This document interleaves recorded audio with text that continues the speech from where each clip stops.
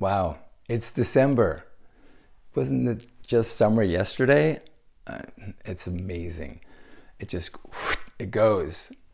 But I do enjoy this time of year. I love the spirit of it.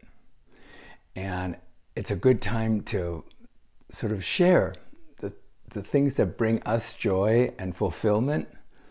And many of you already have done that. You've chosen to give the gift of music to your friends and family.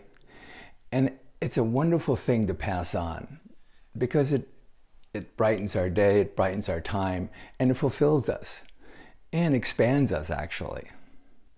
And in the joy of this season, I reflected on how amazingly fortunate I've been to be able to just do what I love to do.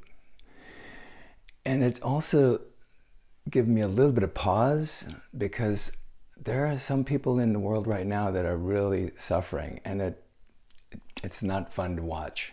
I had good friends that lost their home in the California fires, and they're not having a great Christmas. They're not having a great holiday season. And so I think it's a good time to, of course, enjoy the spirit of it, but at the same time to maybe give a little prayer, some thought to those that have been less fortunate than ourselves.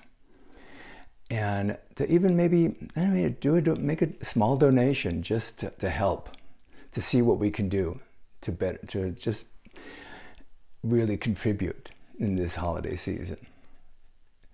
And I want to thank all of you that have been so supportive throughout the whole year, and you're passing on the blessings of music, the blessings of joy to all the people that you love and care for. So thank you.